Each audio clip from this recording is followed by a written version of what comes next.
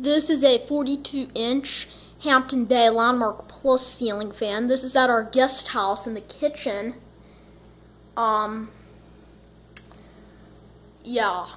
This is white.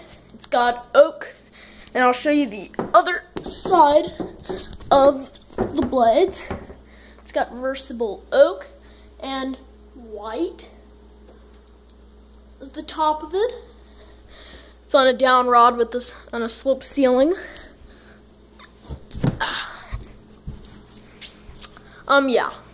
Now this fan is identical to the one we have at our house in my dad's TV room. It's just identical, only this one has a longer down rod and it is on a sloped ceiling.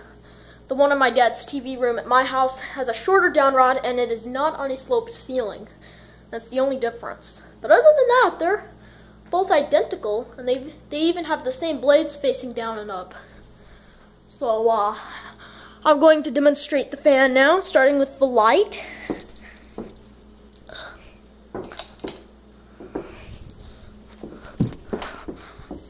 There's the light.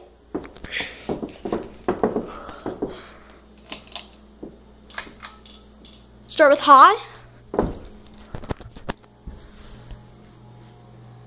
Very noisy, like the one in my dad's TV room at my house.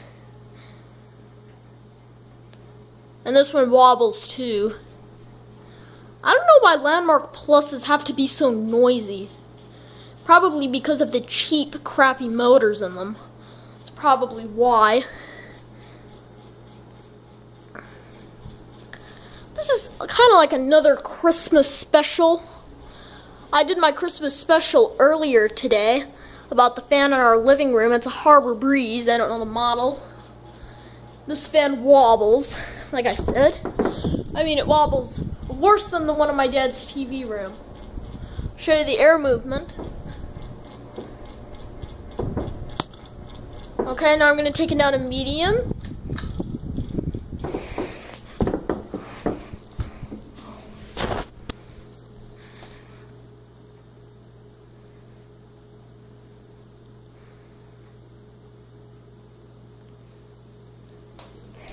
These are the switches to it. This turns on the light, and this turns on the fan. They're both on. So,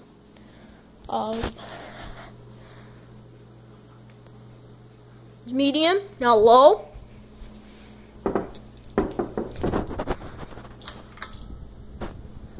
The buzzing is gone, almost. It's still there, but it's almost gone.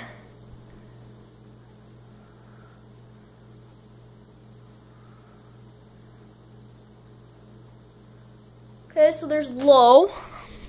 Now I'm going to turn it off and I'll stop the blades. That way we won't have to wait for the spin down, because it does have a pretty long spin down. There's the top shot of it while it's running. While it's stopping. Okay. But yeah, that is a 42-inch Hampton Bay Landmark Plus ceiling fan.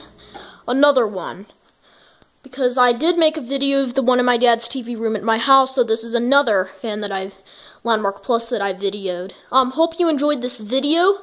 Like and subscribe, and goodbye.